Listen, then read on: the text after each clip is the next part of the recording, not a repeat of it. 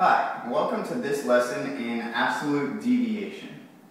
So with absolute value, we're looking at the number of units away from zero that a particular number is.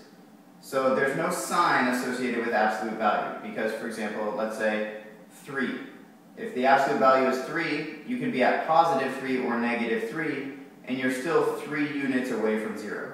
So when we solve absolute value equations, as we've seen before, we oftentimes see plus or minus is what the answer is equal to. If it's absolute value of x equals 10, that means x equals positive 10 or negative 10. Absolute deviation is going to work similarly, so let's take a look at this sample problem.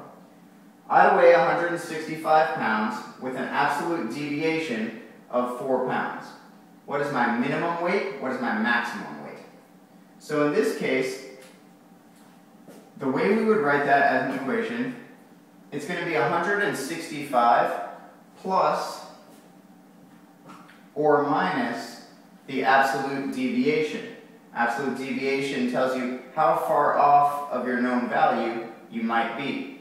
So that could be plus or minus 4.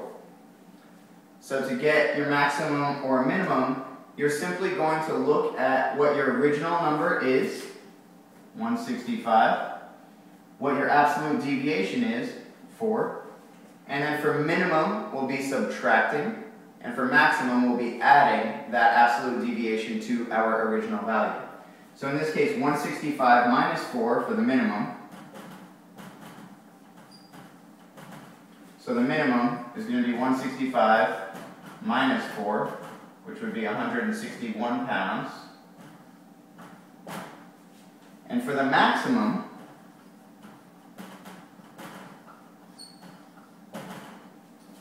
it'd be 165 plus 4, which equals 169 pounds.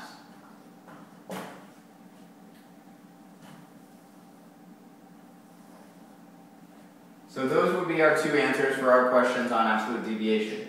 If you have further questions or would like to see additional problems covered, please feel free to leave comments in the comments section below. Otherwise, you can also recommend certain sections of the book that you'd like to see videos posted about. Thanks for watching.